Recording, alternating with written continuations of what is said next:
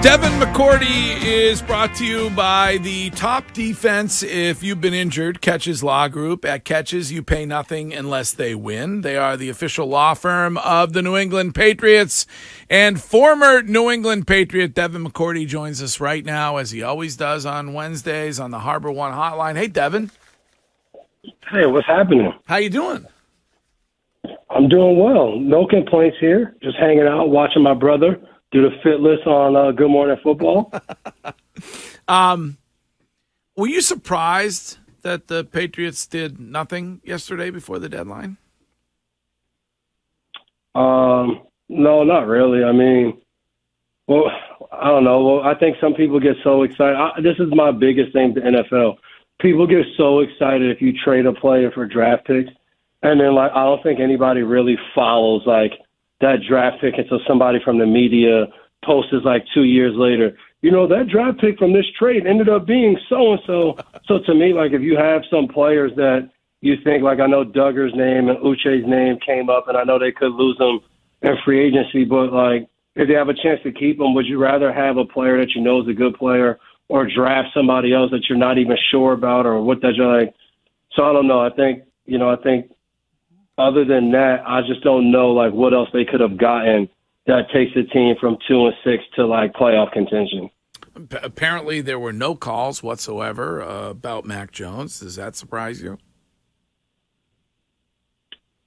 Not really. I mean, overall, how many Joshua Dobbs got traded because Kyler Murray's coming back, and Joshua Dobbs is known to just be picked up and go play good football after being on the team for 5 or 7 days. But other than that, I just quarterbacks don't get traded that much. I mean, I was kind of surprised. I thought even a guy like Jameis Winston would be, somewhat, in demand from a team like Minnesota. But I think a lot of teams look at their roster and they look at other quarterbacks on other rosters and say, I'd rather give my guy a shot, if he's a backup or something like that, compared to just going and trading and giving away again these value draft picks for somebody else. So I'm not really surprised by that.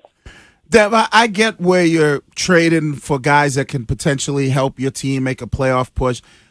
I'm more on maybe you get rid of a few guys just so you can continue to suck and be in the top 5. If you're the GM of this team, are you doing what you can not to lose games intentionally, but are you doing what you can to make this team not as good as it needs to be so you can assure yourself of a top 5, top 3 pick in the NFL draft? I don't have much GM experience, but if I'm the GM and you're telling me my future is tied to us winning games in the future, then yeah, I want to keep this 2-win, 3 to 4 win max. I want to kind of stay at that borderline, so I do end up with a top pick. And I think we've seen that throughout the league, and I think especially, as a player, when you talk to guys who were in some of these situations, I talked to my brother when he was in Cleveland, nobody's coming out saying hey, we need to lose. But he was just on this morning talking about when he was in Cleveland that year, they traded Joe Hayden and DeMario Davis. DeMario Davis is still playing at a high level linebacker on New Orleans. Joe Hayden just retired. These guys were still playing good ball, but Cleveland was like, hey, we need to find more guys like Myles Garrett. We need to keep finding those kind of guys in the draft. So they did that. And I think there is something to that. And then there's probably also something to the team saying, hey, we're 2-6 right now. Let's just keep this team. We're doing fine in that. Do you think knowing Robert Kraft as well as you do, is he okay with that plan? Oh, no, RKK. I mean, I would say overall none of them were trying to lose. I don't see anybody over there. I think RKK, Bill, none of them are in there saying, we're going to plan for the future. But like Wiggy said, if you put me in there at GM, I'm planning for the future. But I don't think any of them are wired that way, and rightfully so. When you won as many championships as they won in that time span, you've never thought about losing. It's hard to now think about losing as you're getting, towards the end of your career as a coach and all of that stuff. You're not rebuild. I'm not trying to rebuild. I'm trying to figure out how to get back to being in the big dance. Devin, were you surprised at the Josh McDaniels firing? And if you were Bill, would you bring him back again? I was surprised that like it was done. It was done overnight. Like you wake up.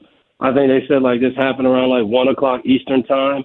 But I think that situation, you saw it play out, right? Last week they talked about the coaches and players meeting together to kind of voice their concerns and what they feel. So, like, once you start having talks like that, you know, I think as an owner, you probably sit there and say, all right, I might believe in this guy, but, like, if the players don't believe in it, and then hearing some of the people talk about, you know, Mark Davis was meeting with some players and listening to what they had to say, like, that doesn't bode well for you as a coach. And obviously Josh and Dave went there together. But I would not be surprised if Josh was back on staff. But I also, you know, if I'm Josh, like, hey man, like we still got 4.5 years fully guaranteed. Like for this year, let's take a little mental break for the rest of this season. See what you can do. Go around to other teams. Focus on becoming a better coach. And I would operate more along those lines. But I think for New England, like the guy, like Josh has had so much success over there. I would be shocked if they don't at least call him and say, hey, do you want to come back and lend a helping hand in some sort? And he's perfect, Devin, because he's free, because he's getting paid by the Raiders. What is there on the horizon with this team that makes you feel optimistic that things will turn around quickly?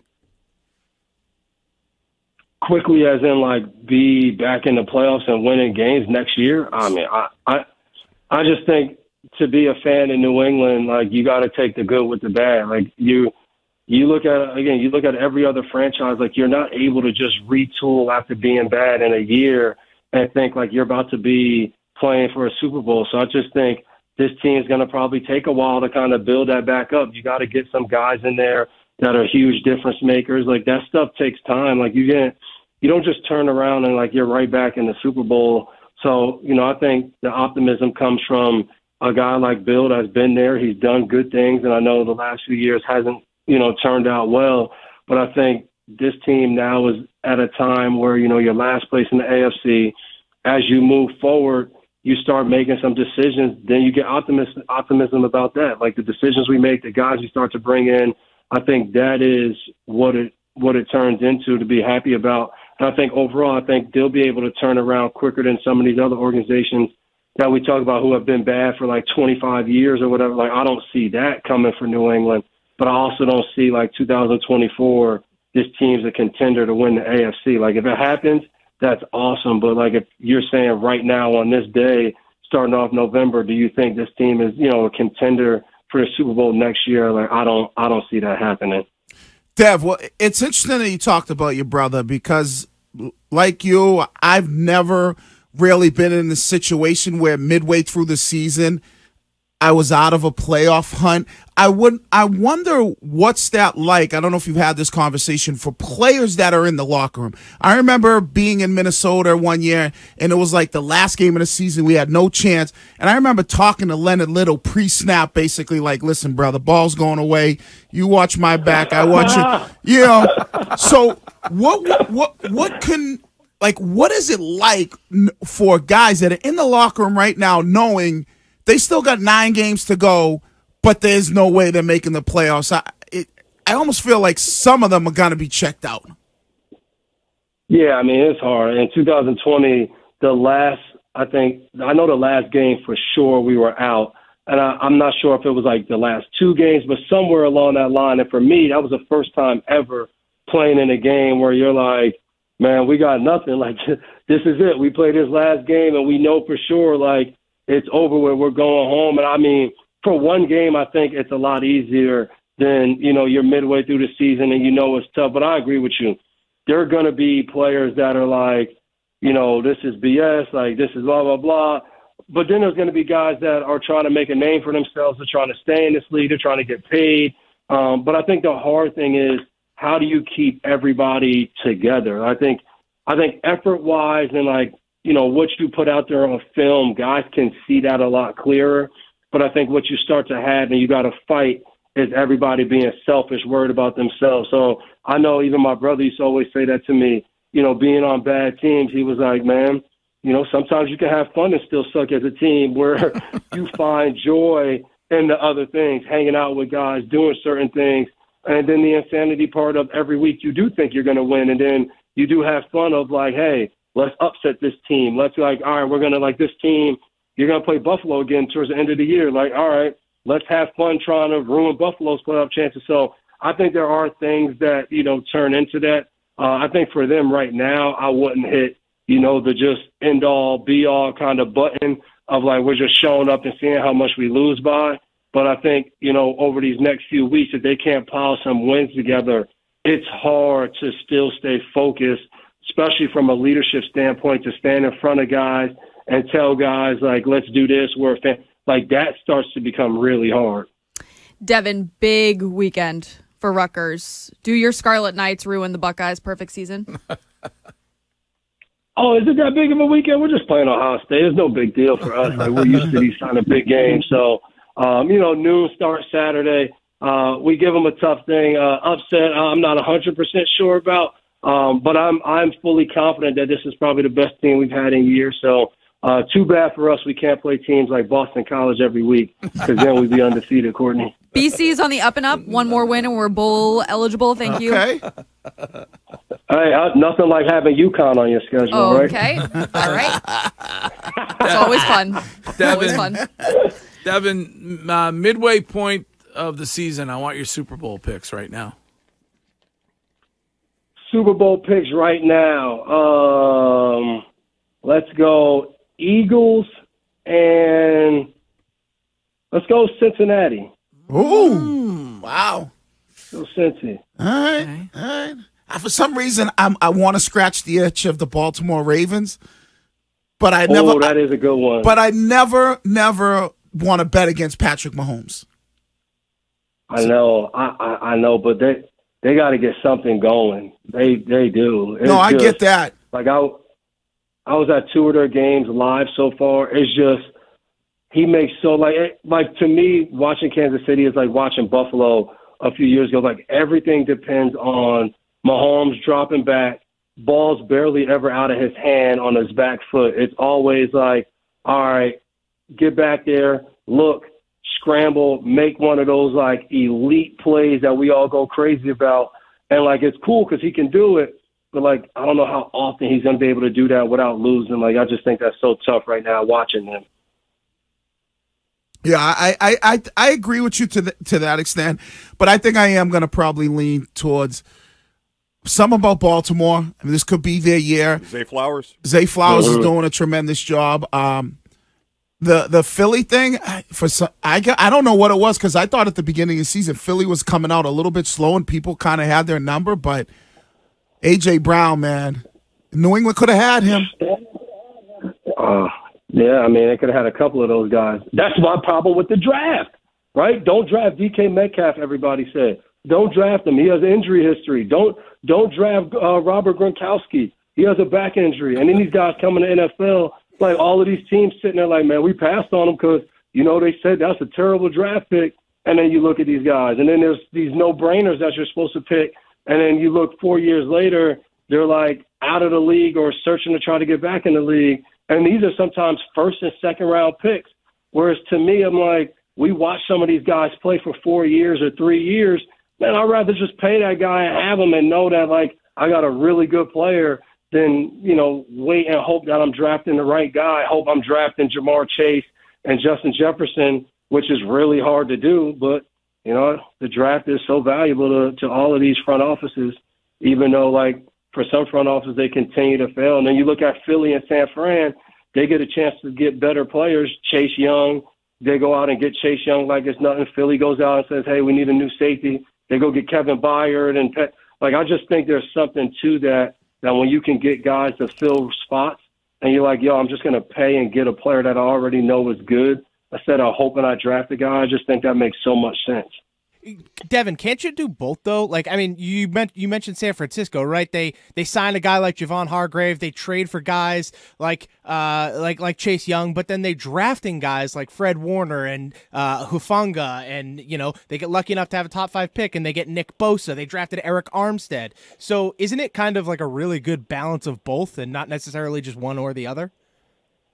Oh, no doubt about it. But you got to remember, a few years was that 2017. Is when they hire Kyle Shanahan and John Lynch. Like, that was coming off being really bad. So, like, they didn't just come up with the top picks. They had the top picks for a couple years in a row. So each time you have that, you don't just have the high pick in the first round. You have high picks in every round. So if you actually do hit on those guys now, you've hit on a couple of those guys for a couple years in a row. You've built your foundation. Now, like, the time is to go get these other guys, especially when you have the rookie quarterback. I think they have showed the league. They've shown the league, like, hey, this is how to do it. Now, they haven't won a championship yet, but overall they've been a top team in the league year in and year out, which I give credit to that. And even Philly, like, they just won a Super Bowl. They beat us in the Super Bowl 2017 season. Then they kind of, wasn't as good those next couple of years. End up with, get rid of some guys, get some draft picks, draft pretty well, get hit on Jalen Hurts working out for you, and then you go do the rest. You go get other guys to fill out your team instead of just waiting in the draft. So I definitely agree, but I think some of the draft picks come off being bad, which I think when you talk about the Patriots, they haven't been, which sucks to say, they haven't been bad enough to get some of those top 5 picks, which I know everybody talks bad about Bill and how he drafts, but he's my whole time there, you never had a top 5 pick, never had a top 10 pick. I think Mayo was the last top 10 pick. And before injuries, Mayo, All-Pro, Pro Bowls, he was a hell of a player in New England. So I think that is the recipe to have success in this league. All right, before you go, Sunday, Pats Commanders, who do you like? I like the Pats. Okay. Can I ask one question before he goes? I know we put him on the spot about his Super Bowl predictions.